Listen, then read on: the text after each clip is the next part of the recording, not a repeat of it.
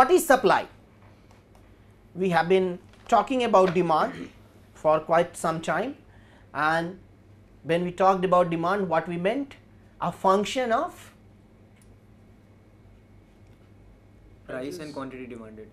Function of price and quantity demanded, or Quantity quantity demanded demanded is a as a function of function of price. market price. Okay. What is the demand function? It is a function of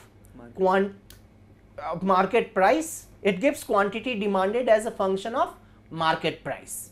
Now we are talking about not the consumer side, not the buyer side, but we are talking about producer side or seller side. Supply gives you the willingness to sell, at a particular price. So remember, earlier what I talked about is how marginal value relates to quantity demanded. Here we will introduce a concept called marginal cost. What is marginal cost? Same sir, increasing by 1 unit and The cost to produce one more unit. cost to produce one more unit.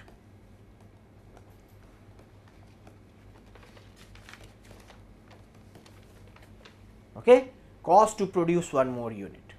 So again, think about it. If your cost to produce is 5, again it's a made up number, nothing sacrosanct about this number. The cost to produce one unit is 5 rupees, and you can sell it in the market for 10 rupees. Will you produce it?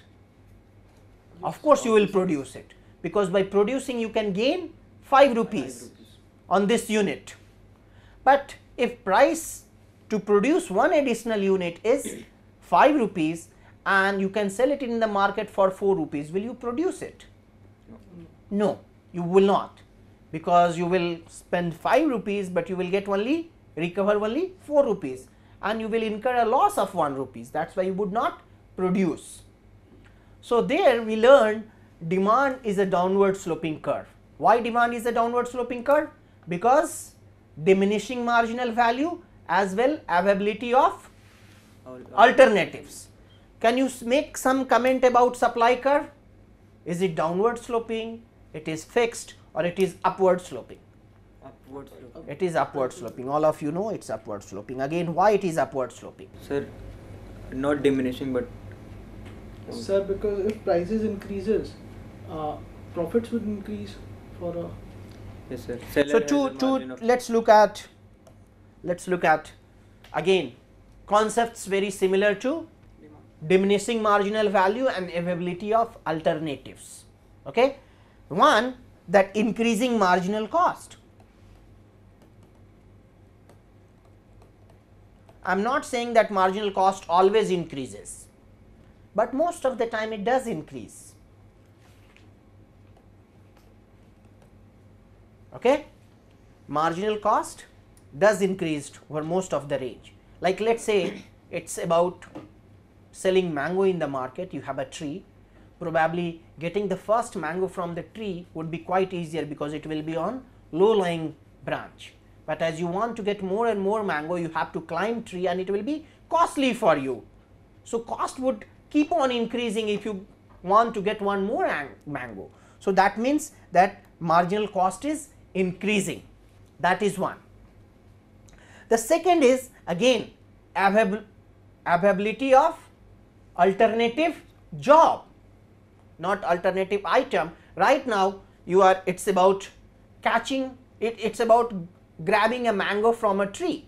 Let's say by grabbing that mango you can make 5 rupees. You sell it in the market and you get 5 rupees. But let's say you also know how to catch fish. You can go to a pond and start catching fish. Probably it would be easier, the effort, probably it will cost you 3 rupees to catch a fish, and that will fetch you 10 rupees from the market. So availability of alternative jobs. Okay. Let me elaborate it little more.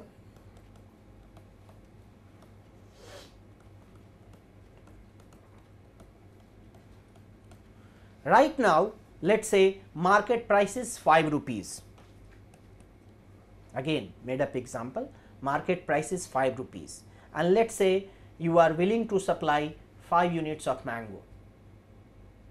Okay. Why? Because up to 5 units of mango your marginal cost is less than 5, but above 5 mangoes your marginal cost is above 5 rupees. That is why you would not move from 5 mangoes to 6th mango. Is it clear? But now let us say market price goes up from 5 to 6. What will happen to your willingness to supply? You will at least supply the same amount of mangoes that you were supplying earlier, and probably some more. Okay, fine. Okay.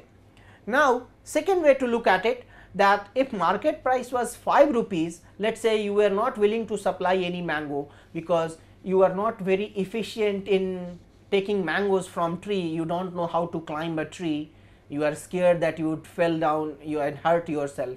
So you are not interested in that, and what you typically do is that you catch fish and sell it in the market. But if price of mango starts climbing up, you would realize that it is beneficial for you to sell mangoes rather than catching fish. So that is the reason, because of these two reasons, increasing marginal cost and availability of alternative jobs, okay, makes supply curve an upward sloping curve. Is it clear? Any doubt about it? Okay. So it is upward. Again I am drawing a straight line, but not, you know, it is not necessary, it can be something different, it can be like this, but what I mean to say is that supply curve is always going to be an upward sloping curve. Okay. And related to the marginal cost, if MC, that is short for marginal cost, it is less than P, you will sell that particular unit in the market, and you will keep on selling till MC becomes equal to P. Fine. Okay. One more thing I want to emphasize that I did not do in the demand side, because concepts are very much similar. So you would learn. Now here look at it, when we are drawing the supply curve, supply curve is always P on y axis and Q on x axis. We are talking about an upward sloping curve. But now let us draw another curve, MC, marginal cost as a function of quantity. And what we talked about earlier in the earlier slide, that increasing marginal cost. If that is true, how we can draw? We can draw like this, that marginal cost is increasing as you are trying to sell more and more quantity in the market. Fine. Can we say that, can we find any relationship between this and this? Are they related? Do not say that I have, you know, here it looks smaller, here it looks bigger, so these are not the relations, okay. And I have deliberately drawn that both are upward sloping, that is very clear, but other than that, marginal cost must be less than price. Think little bit more. Let me tell you that these two curves are the same. You draw MC versus Q and change this MC to P, you will get this curve. How is it possible? Think about it. This is true to large degree, later on we will find exception to this, but right now let us not get into the exceptions. See what is happening. If MC is less than P, you will keep on selling. Of course, here assumption is that Q is a continuous variable, okay. Q is a continuous variable. It is possible to sell fraction amount of this particular good. So till when you will keep on selling? Till MC becomes equal to P, okay. So that is what I am saying, that here P is equal to MC. So these two curves are the same curve. Is it clear? If we are talking about, just to revise the concept that we have learned, let us look at this concept in the demand context. What we have here is P and Q, and here we have downward sloping curve, okay. And here we have marginal value and Q, it is a downward sloping curve. This curve and this curve, these two are the same curve. Same, using the same concept. Till when you will keep on buying? Till MV becomes equal to P. Is it clear? Continuing with the same, in the graph they are the same. Let us erase the demand part.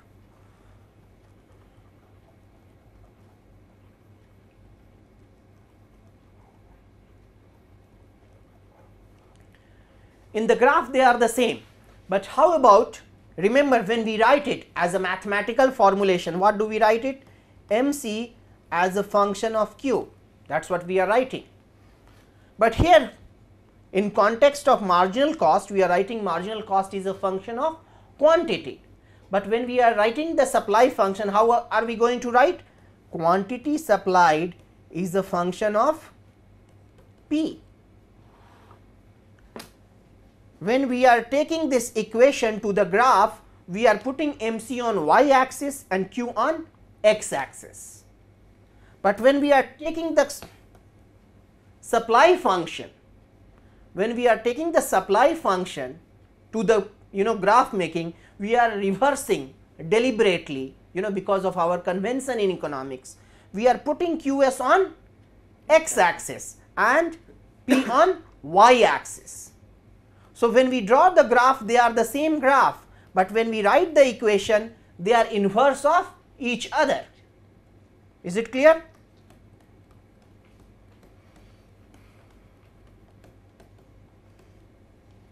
And how we are getting the inverse? Rather than changing the graph, we are changing the axis. Remember the mathematical concept, just bit of digression. Y is equal to fx is a function, and if you want to figure out the inverse of this function, what is the inverse of this function? X as a function of y. So instead of changing the function, what we are changing here is the axis. Look at it, that is what happening here. The axes are being changed. So that is why these two are inverse of each other when we talk about mathematical formulation. But when we talk about the graph, they are the same graph. Not in mathematics though, because mathematics, if you are drawing the inverse, the graph of inverse function, it would be inverse. But in economics we have convention that quantity always goes on x axis. That is why we get the same graph. Is it clear? Now we have already learned, you see that it is because the concepts are very similar to demand, we do not have to go into that much of detail. What we have learned is that supply function is an upward sloping function, while demand is a downward sloping function. Other thing that also you should always keep in mind, that movement along curve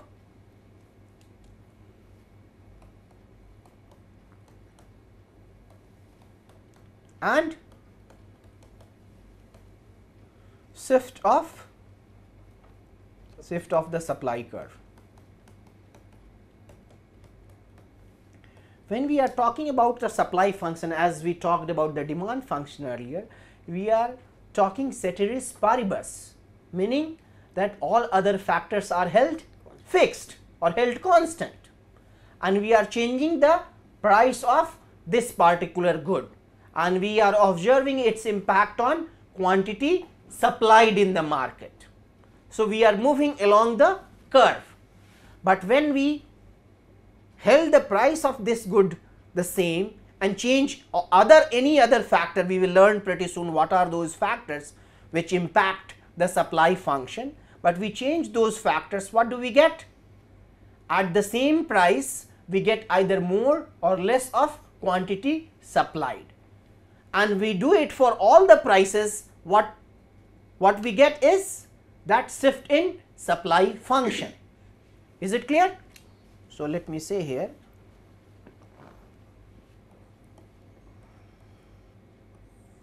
this is the shift. These two we have to understand, we should not get confused between these two, and it is very, very important. Fine? Okay. Now we have talked about individual supply curve. Earlier what we did? we moved from individual supply curve to market supply curve. Again we have to repeat the same process. How can we get the market supply curve? We will horizontally add all the individual supply curve and we will get the market supply curve. Okay? So take an example.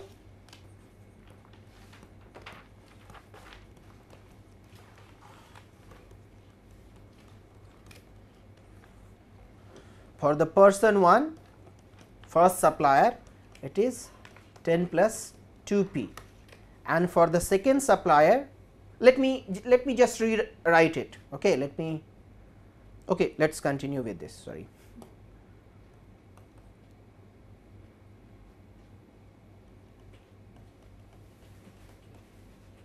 $10 plus 5p. What I want to tell you, whenever you do this, see, when you are drawing the supply curve or demand curve, it is, although the function is q as a function of p, but when we draw, what do we draw? P as a function of q.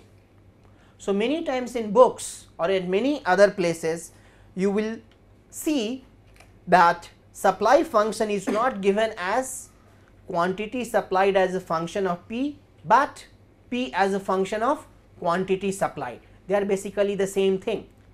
Mathematically speaking, they are inverse of each other, but in economics the terminology we interchangeably we use. From context it should be clear that they are inverse of each other, okay, and you should adjust accordingly.